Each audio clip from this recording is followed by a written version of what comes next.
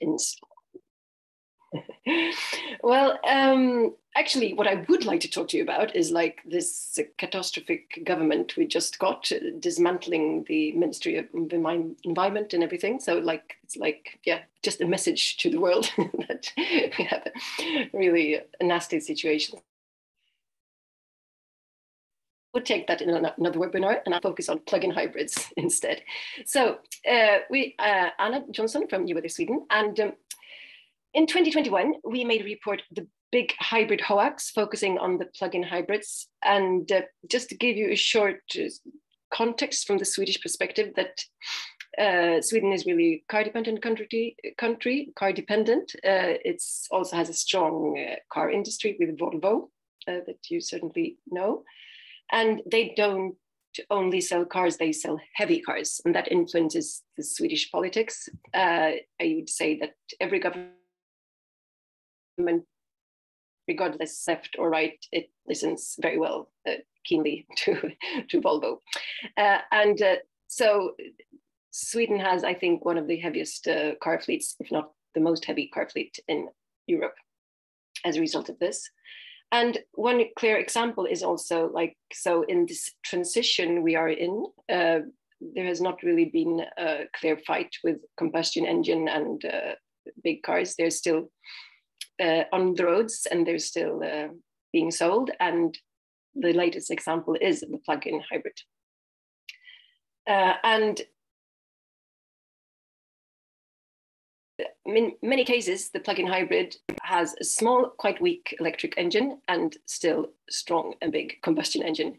So you believe when you buy it that you do a good thing, but in reality, you drive a lot of the time with the fossil fuel combustion engine. And it's also, the problem is also from the car industry, that what we've seen is that it's marketed as a good choice environmentally. So maybe, Emily, if you'd like to share the screen or the pictures, I'll show you some examples of these ads that we've seen in Sweden. Really framing these cars as a good environmental choice. And meanwhile, I could just go on and tell that it's not only the marketing that's a problem, it's also the methodology of how to measure the carbon dioxide emissions from these cars.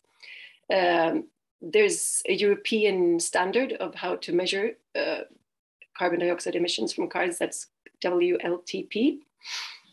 And when you compare the emissions from these studies, the official figures, with independent studies that have been made, the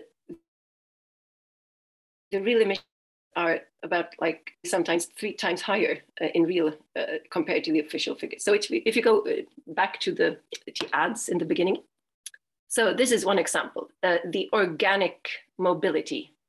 We found this one, and it's an ad for a Jeep SUV, and it says when the 2 engines work together, the environmental impact is decreasing a lot, or something like that. And it's described as, and also this word organic is like, it's absurd. It's an SUV. But actually, this one was banned after being reported to the Swedish Advertisement Ombudsman when we did that.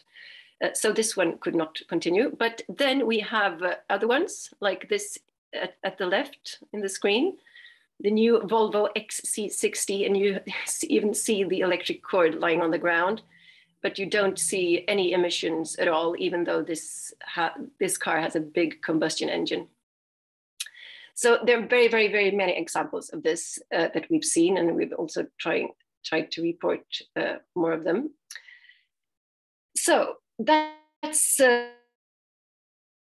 it's that you can market cars with really big emissions like this as if they were green. It's really greenwash, of course. And then we have this question of the methodology. And if you like compare so we've been using figures from the ICCT, that's the International Council on Clean Transportation. So we didn't do these calculations on our own, we're using their figures. And if you compare the official, like if you look at the Volvo V60 and the medium official figure is 44 grams per kilometer, and emission that ICCT found is 122 grams per kilometer. And one explanation to this is that people don't use the electric engine as much as expected. They maybe drive longer distances, or they don't charge the electric engine as much as they could have. So in reality, these are really big polluters, these cars, and then sold as a good environmental choice. And not the least, they also get, at least in Sweden, bonuses. I don't know really the English word for this, but we have a bonus malus. I think to you, can you use this word? I don't know.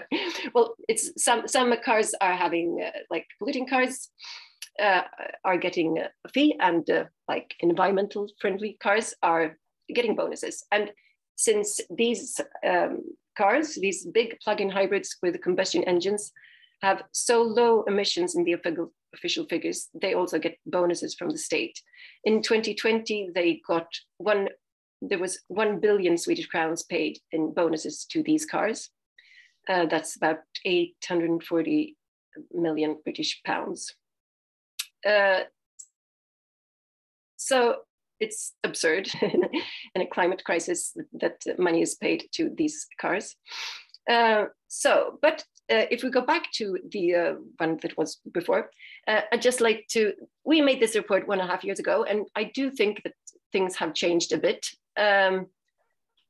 If you look at the sales of plug-in hybrids in 2020, 2021, the share was of plug-in hybrids were bigger than the clean electric cars. But as you can see, until now in 2022, the clean electric, I don't know if they were clean cars, but you know what the share is bigger now. So, I mean, what we see is maybe like a piece of history, hopefully, but of course the case is not one. And one good sign is also that the EU has decided to revise the WLTP system so that plug-in hybrids will be regarded differently from 2025. So that's some kind of good news. But of course, we would need to reform, at least in Sweden, the bonus malus scheme that we have, so that these cars should not have bonuses at all. And of course, these ads should not be allowed. Fossil fuel ads should not be allowed at all. And also, car industry needs to take responsibility to distinguish clearly and not do greenwashing and misleading ads. And finally, of course, the best car is the one that's not sold at all. So keep on walking and cycling. Thank you. Anna, thank you so much.